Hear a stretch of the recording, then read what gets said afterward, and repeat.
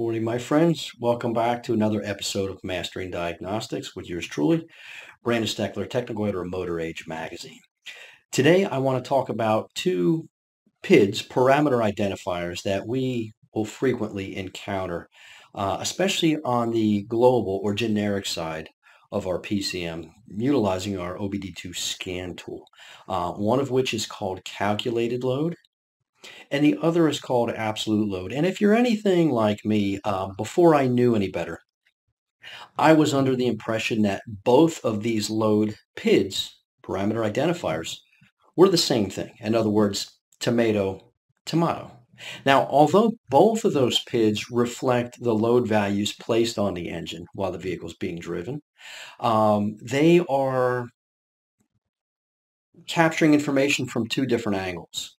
And here, let me explain what's going on. When you add up all of the inputs that equate to computerized fuel injector pulse width, in other words, how much fuel demand there is on the engine, it accounts for load. So if we take engine RPM and the displacement, in other words, the engine size, the throttle angle, the pressure differential between the atmosphere and the pressure inside the intake manifold, and the temperature of the air to infer density, and the temperature of the engine to infer how volatile or how the ability of the fuel is to evaporate. In other words, how easily can it be burned in the engine.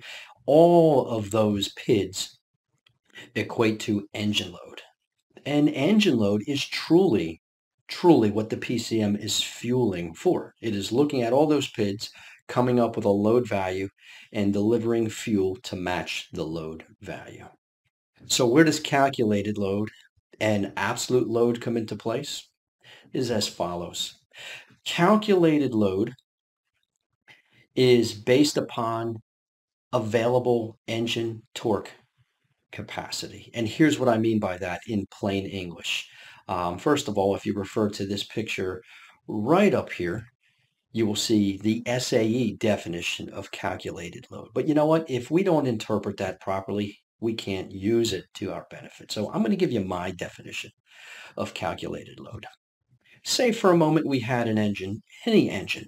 When that engine is designed in a laboratory with physics and engineers, they come up with an engine breathing capability number, and it accounts for temperature of the air and atmospheric pressure, in other words, elevation. All of that stuff already comes into play, meaning it's not a factor in this calculation any longer because it's already been accounted for. So anytime the throttle is at wide open throttle, the engine is breathing at its maximum ability. The engineers will refer to that as 100%. And everything the engine breathes thereon is a reflection of that 100%. In other words, if it breathes at 67% calculated load, it's achieving 67% of its maximum capable torque at that engine RPM, at that atmospheric pressure or elevation, at that throttle angle. So that's calculated load. On the flip side is absolute load. Absolute load is not based upon capable torque values, but based upon what we call the swept volume of the engine. And again, if you reference the SAE definition right up here, you'll see what I'm talking about. But again, I want to regurgitate it for you in a language that I understand. And hopefully you can make use of it as I have. So since it's based upon the swept volume of the engine, what we are doing is taking for instance, a 3-liter engine. And if I rotate that 3-liter engine around twice, in other words, one complete engine cycle, 2 crankshaft rotations, if I displace 3 liters of air, that engine is said to be 100% volumetrically efficient. Now, for instance, if I take that same naturally aspirated engine up to, let's say, 5,000 RPMs, wide open throttle, I might expect to breathe 120 grams of air per second. However, it's plain to see if this vehicle was turbocharged, we might double that airflow. In other words, instead of 120 grams of air per second, we might move 240 grams of air per second. Why? Because a turbocharger force feeds an engine, makes it more volumetrically efficient. So What does that have to do with calculated and absolute load values? Absolute load in that scenario, turbocharged 3-liter engine, wide open throttle, 5,000 RPMs under boost pressure, will move 200% of its breathing capability. Why? Because we are force feeding it air. So 200% absolute load value. However, that same engine that's turbocharged is breathing the most it possibly can. Therefore, it is 100% calculated load.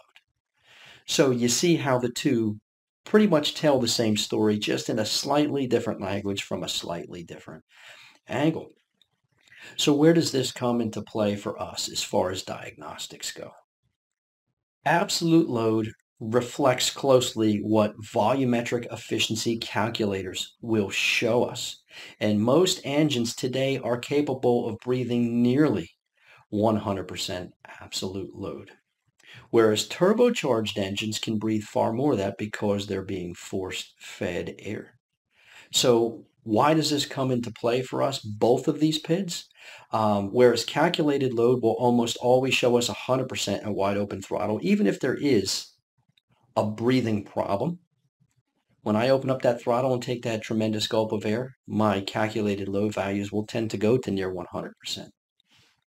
But if I drive this vehicle down the road and I expect to see 189% absolute load, for instance, because it's turbocharged, but if I wasn't familiar with this vehicle and I saw something like 175% absolute load, that may or may not ring as suspect for me for a breathing problem.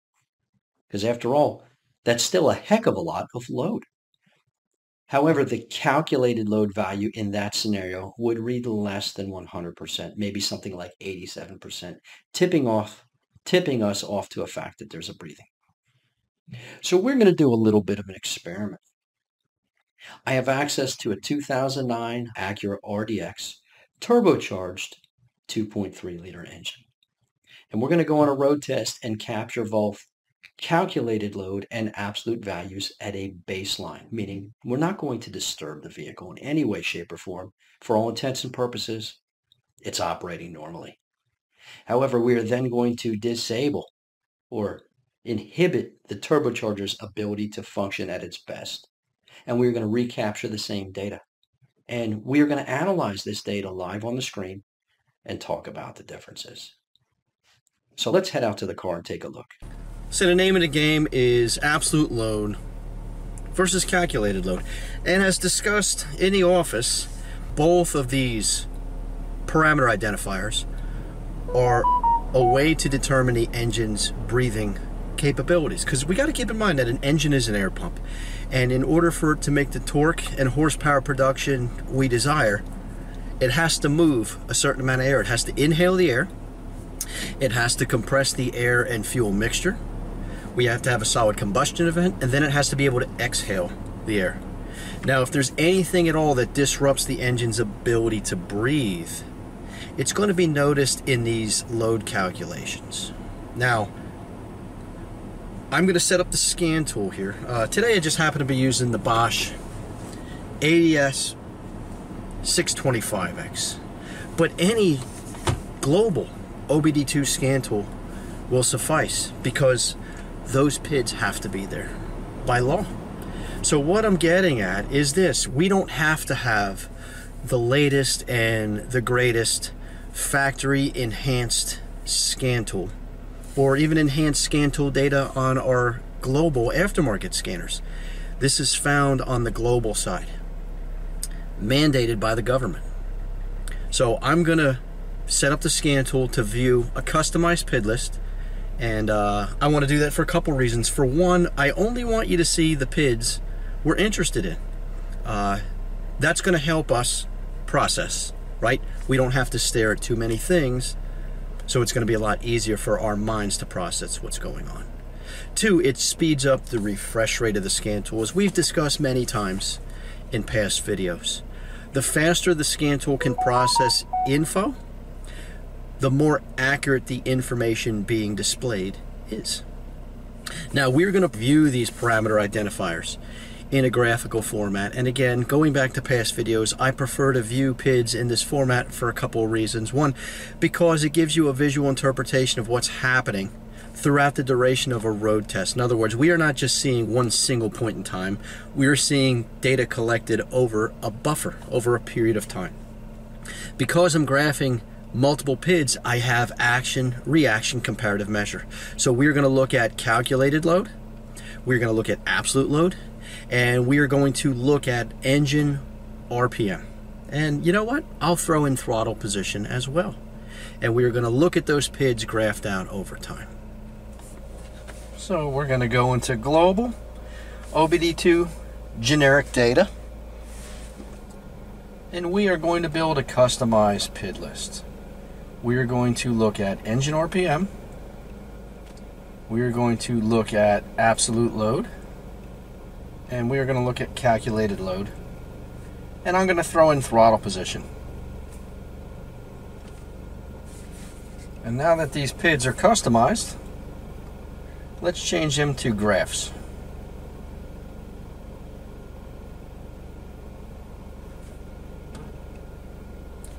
So now that we've got our Scantool customized PID list created, we're going to road test the vehicle. Now this first road test is going to be a full throttle acceleration. I'm going to try and repeat this road test one other time, meaning 2 road tests. I'm going to try and do them exactly the same. But here's what we're going to do. On the first road test, we're going to call it a baseline, meaning we are not going to make any changes to the vehicle's performance. In other words, it's going to work just fine. On the second road test, I'm going to inhibit this engine from breathing properly, and I want to show how it's reflected in both the absolute and calculated load values. Okay, so we performed the original road test, what we referred to as a baseline, where the vehicle was not tampered with in any way. In other words, it was allowed to perform normal. We've captured the data, absolute load, calculated load, and both RPM and throttle position for reference of how the vehicle was being operated. And now we're going to go under the hood, and we are going to inhibit the turbocharged boost system. I'm going to disconnect the boost control solenoid, and this solenoid is a duty cycle component. The higher the duty cycle value created by the PCM, the more turbo output, the more boost we create for the engine. So by me unplugging this, we are limiting the amount of turbo pressure or turbo output, if you will, for the engine. And we should see those numbers reflect in the absolute load values. So let's go into the hood and disable this car. So although it's not visible from camera view, right behind this panel is a solenoid that leads down to the turbocharger boost actuator. So we've unplugged the solenoid, and that's going to limit the boost actuator's ability to create turbocharger boosted output. We are going to plot a line graph. Now this is the video. I'm going to pause it. This is our first road test. So what I'm going to do is take all 4 PIDs from our customized PID list. I'm going to change them to a graphical format. Now, I can plot this any way I want. I can expand it to take up more space, but I purposely want to keep it as is so we can see all 4 PIDs at the same time. Now what I'm going to do is click and drag this, and I am going to reference engine RPM visually to see where our peak RPM was.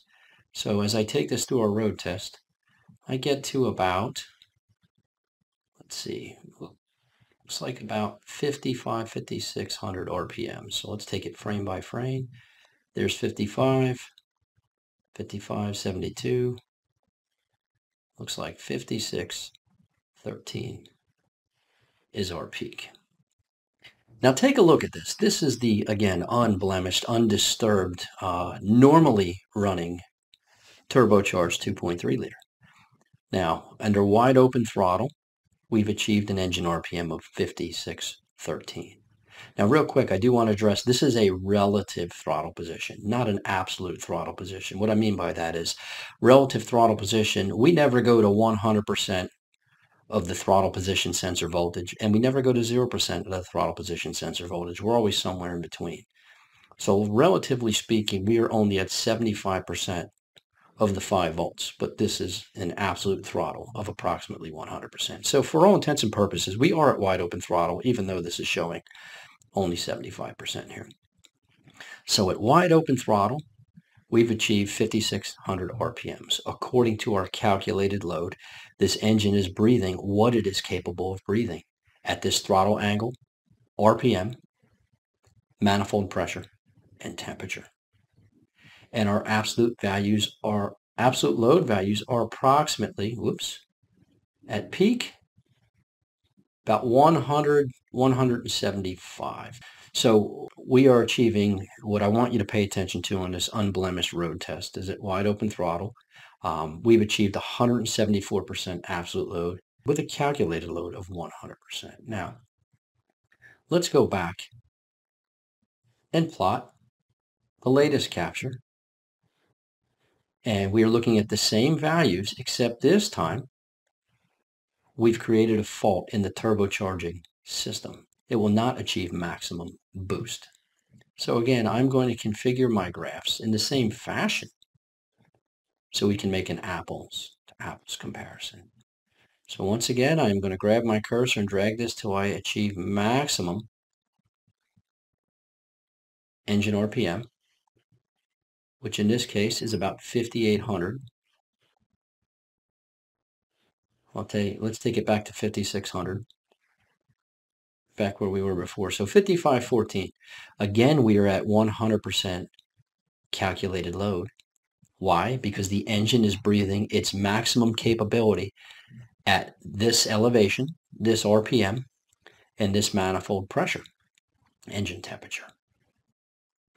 Absolute load is showing us the engine's maximum load as far as volumetric efficiency goes at only 133%. So as you can see, both load PIDs are beneficial, and they both tell a story about breathability, but they tell it from a different angle. Now, I'll give you, for instance, if we were looking at these load values under similar driving conditions, except the fault was not a disabled turbocharger, but in fact a restricted exhaust, of course, we would see lower absolute load values for the same reason we see lower absolute values in this scenario. However, our calculated engine load values would drop because the engine is not breathing what it's capable of at this RPM, this elevation, in other words, barometric pressure, this throttle angle, and engine temperature or air temperature. My friends, I want to thank you again for joining me on this episode of Mastering Diagnostics. I hope the calculated versus absolute load values in their description and how we implemented them in today's video helps you out in the long run. Again, I'm Brandon Steckler, tech editor of Motor Age Magazine, and I hope to see you next time on the next episode of Mastering Diagnostics. Take care.